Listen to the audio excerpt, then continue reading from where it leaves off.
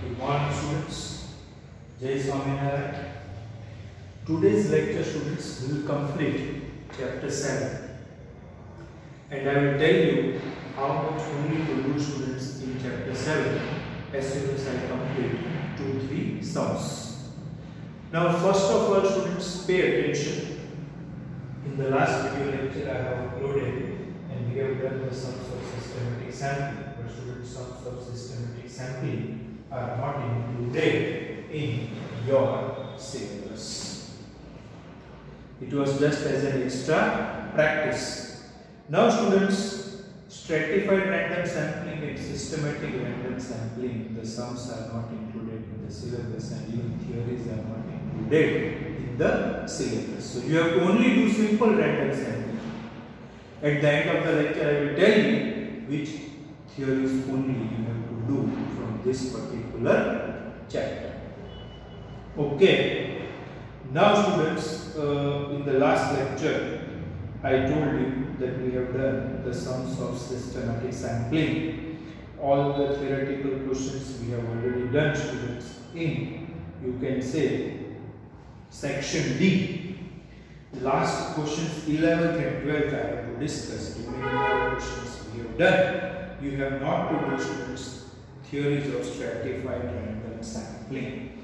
So section D, students, you have to strike off questions number 7, 8, 9 and 10. In section D, remove questions 7, 8, 9 and 10. Now, 11th question, students, I am discussing why is population inquiry usually not feasible in practice. Now, what do you mean by population inquiry, students? An inquiry in which each and every unit of the population is studied by the inquirer, students, is called population inquiry.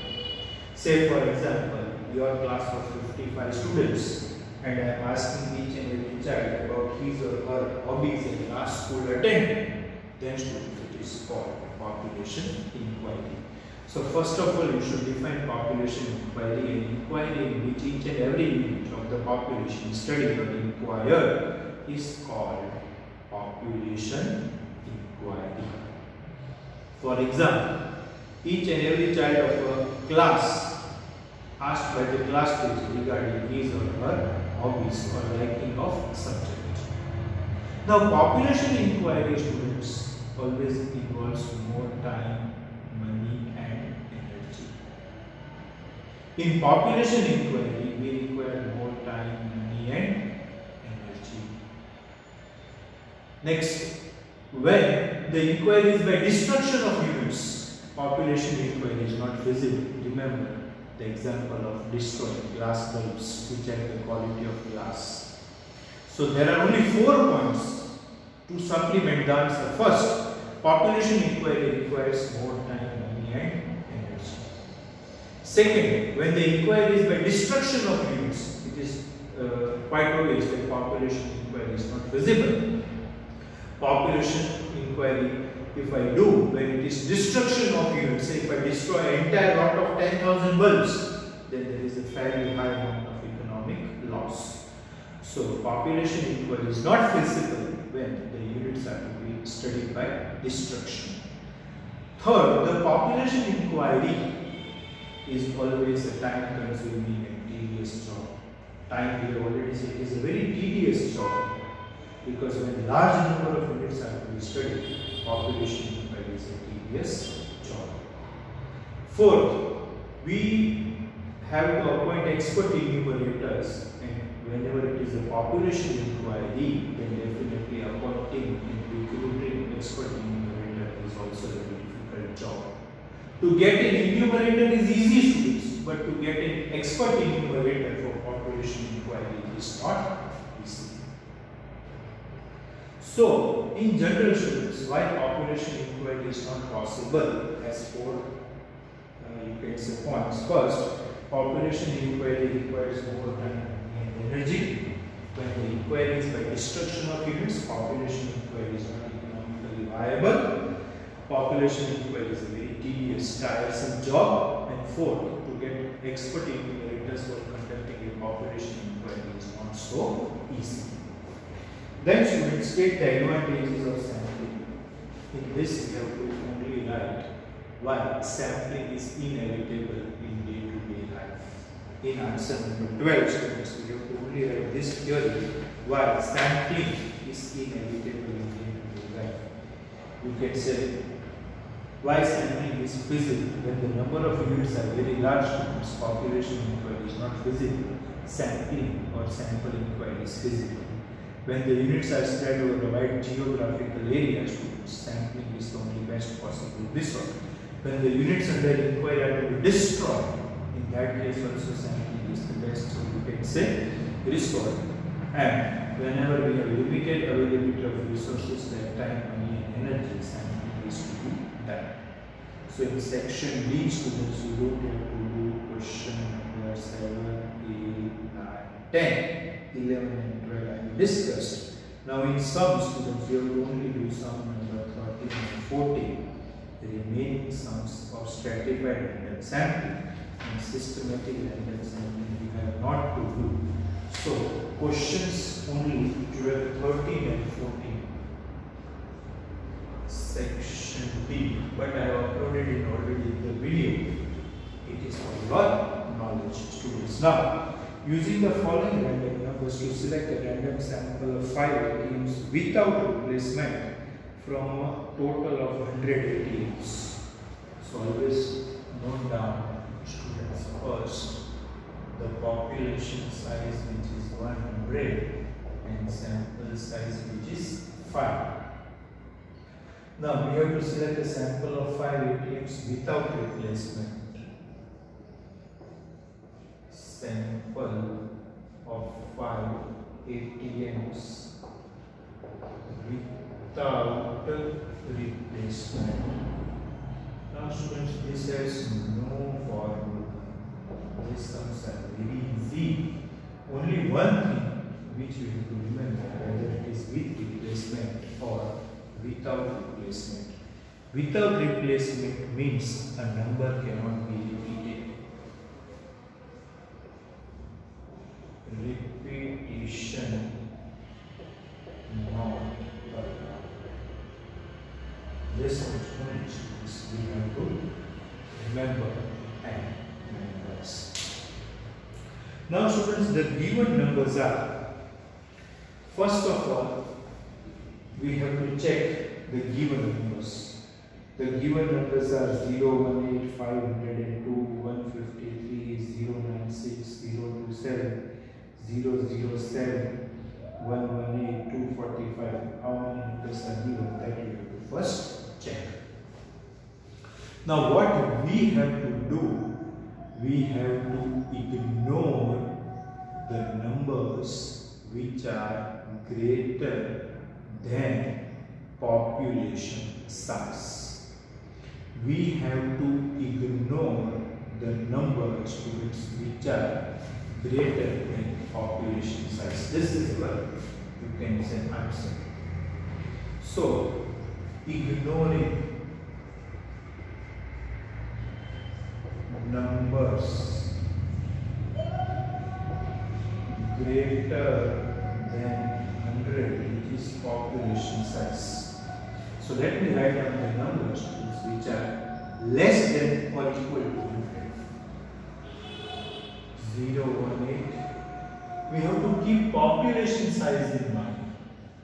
So what we have to do, whenever we are given the numbers, first of all, we have to ignore the numbers greater than 100. So 018.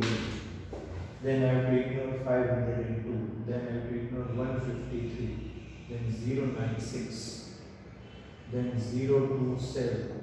Then 007. James Bond. Then 118 I have to ignore. 245 I have to ignore. And 012. 054. And remaining all numbers are greater than. So ignoring numbers greater than population size. These are the numbers. Now we have to select a sample of 5 ATMs. So sample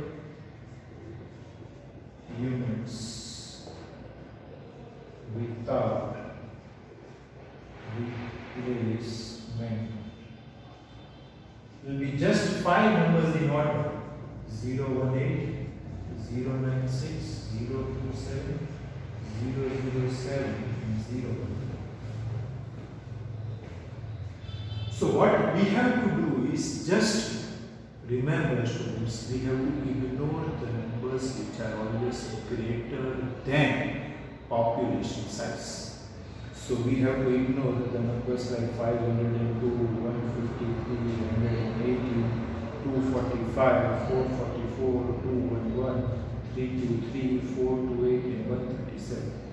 Now from these numbers which we have written, by ignoring the numbers greater than 100, we have to select the first 5 units as sample units. So the sample units or the sample of 5 variants without replacement is this. So this is students. So this type of sums are very easy. That's all. Now without replacement means repetition of numbers are not allowed. Now students, sum number 14. There are 70 students in the classroom. A teacher wants to select 7 students for 7 activities. So according to given population size is 70 and sample size is 7. Obtain a random sample with replacement. Sample of 7 with replacement. Whenever it is with replacement, repetition allowed. A same number in sample units can be repeated. A same number, students, in sample units can be repeated. Now students, population size is 70 and numbers given are 3 digit. So all numbers are greater than population size. So here we told ignoring numbers greater than population size. But if I ignore all the numbers greater than population size, here no units will be the sample units. So if your population is of 2 digit and given numbers are of 3 digit, then we have to select first 2 digit of given numbers and we ignore the numbers of 2 digit which are greater than population size.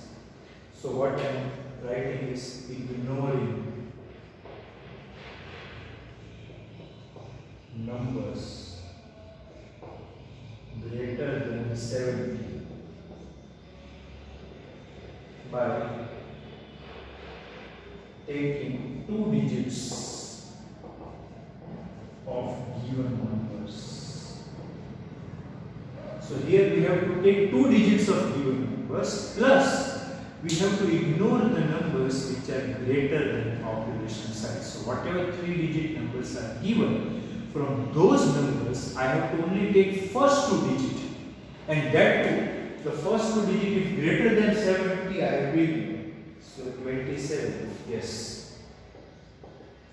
Then 32, yes. Then 92, no, because it is greater than 70. 39, yes. 66, yes. 32, yes. 91, no. 48, yes. 78, no. 25, yes. 00, yes. 88, no. 11, yes. So what I have done, students, try to understand this very perfectly. If your population is of 2 digit and whatever numbers from which you have to select sample is of 3 digit, then what we have to do? We have to only consider first 2 digits of 3 digit numbers plus ignore such numbers which are greater than 70, ignoring numbers greater than 70 by taking 2 digits of given numbers.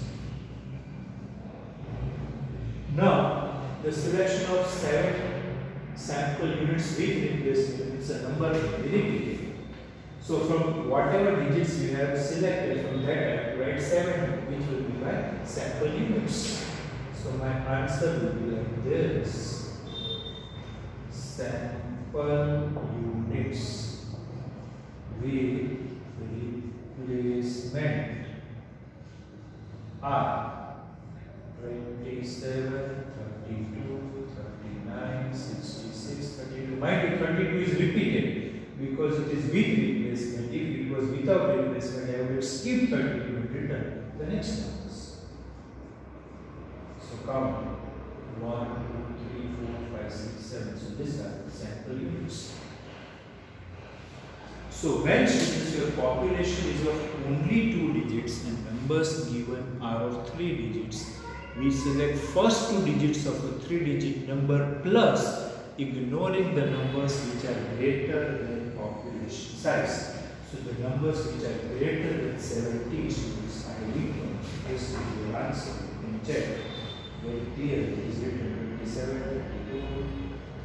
Then students 59, sorry, is it 59? Oh, sorry, it is 59, sorry, students. I should have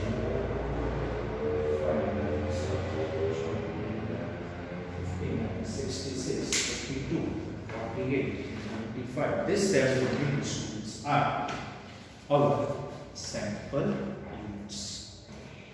So now the 2 questions which we have left of section B, I will be discussing.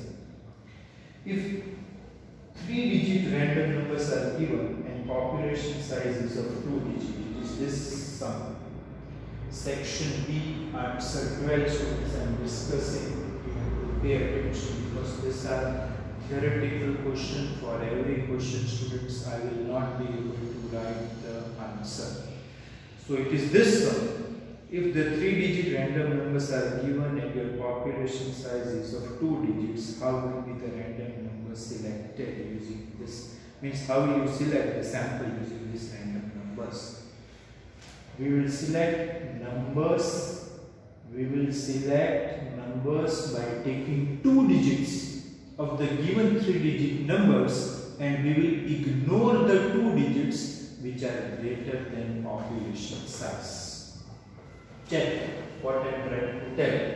We will take 2 digits of the given numbers and we will ignore the numbers which are greater than population size. This we have to write. So whenever your population is of 2 digits and given numbers from which we have to select samples are of 3 digits, we ignore the 3rd digit and take first 2 digits of random numbers.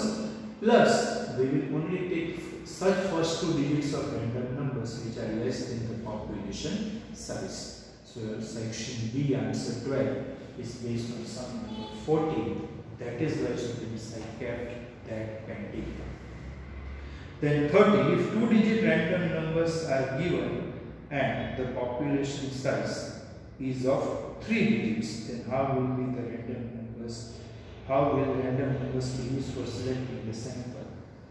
Your random numbers given are of 2 digits and population size is of 3 digits, means every number is less than population size. So we will select the numbers according to the sample size directly, because all the numbers will be of, you can say, 2 digits.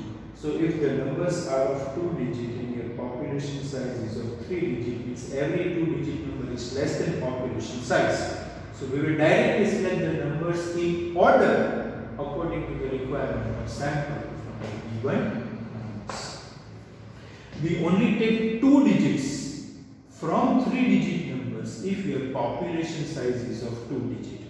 But if population size is of 3 digits and numbers are of 2 digits, then every number will be less than the population and directly sample units can be selected in order according to the requirement.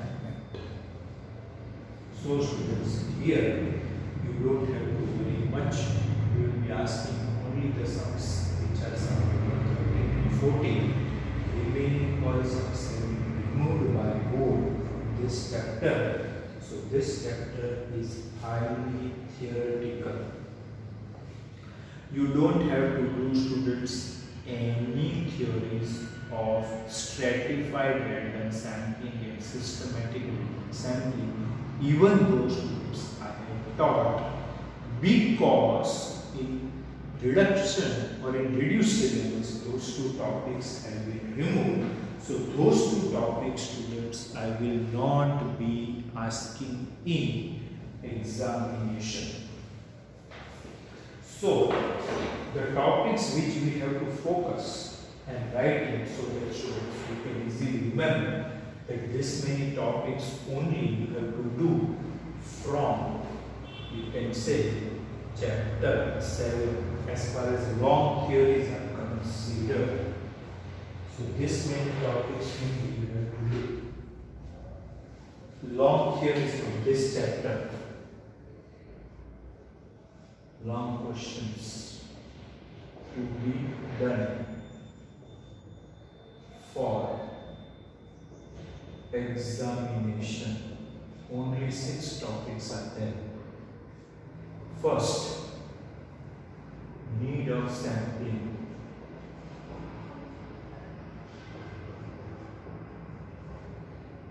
Second, differentiate. Population inquiry and sample inquiry. Third, characteristics of an ideal sample. Fourth, points to be considered for determining sample size. Points to be considered while determining sample size. Fifth, short note on lottery method. Not entire simple random sampling, students. Please pay attention. Not entire simple random sampling, because simple random sampling includes 2 methods. One is lottery method, students, and the other is method of random number state. And sixth, you have to do advantages and limitations of simple random sampling. So these are long questions to be done. So now I suppose this is very clear. Now students, long questions, this many, plus all definitions. In short questions, all definitions. There are about 12 definitions.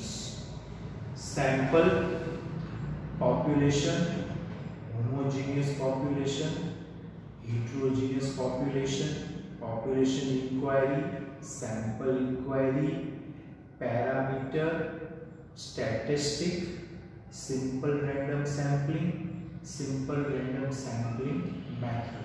All definitions, students, you have to do. So long questions, only 6, from which students will be asking you to. Long questions, only 6 students. From this 6 questions, students, we will ask any 2. Then students, chapter 9. Chapter 9, last section, section E. The sums which we have not to do, I will tell you. Chapter 9, students pay attention. Chapter 9, section D and section D, not to be done. Not to be done are questions 10, 11. And section E, not to be done are questions 1, 2, sorry, not to be done are questions 2, 3.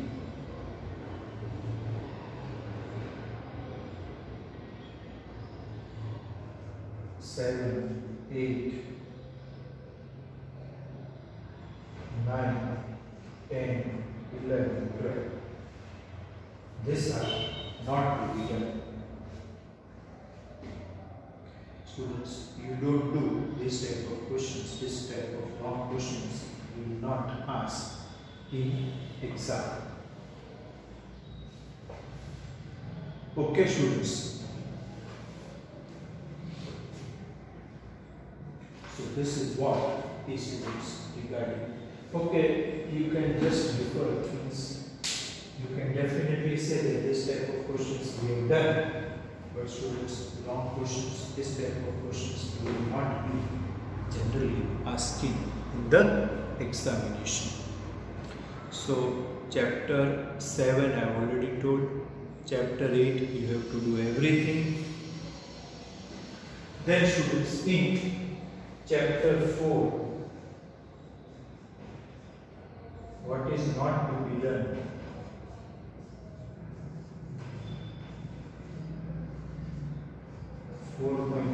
Entire, we will not ask any sum of range and all. Then students, it is removed by board, so we will not ask students. Then you can say exercise 4.6 combined mean.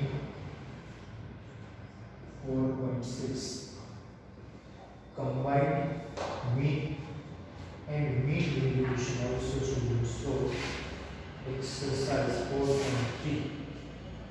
Okay, 4.3 and 4.6 students. This we have not do.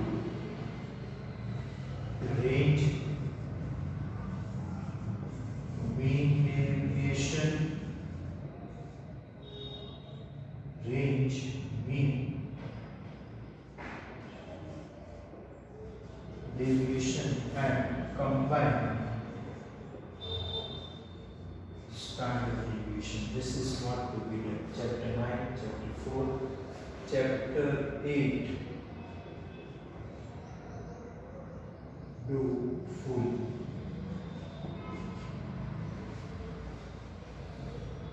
Except sums of equal functions. Chapter 8, do full except sums of equal functions. So students, in chapter 7, stratified random sampling and systematic random sampling has been removed by board. So whatever deleted syllabus is there, students, that I have perfectly, let's say, uploaded. So now you are crystal clear that what is to be done and what is to be not to, means what is to not to do for examination point of view. As such, we have taught everything, students. We have taught everything, students, and basically, students, the sums which are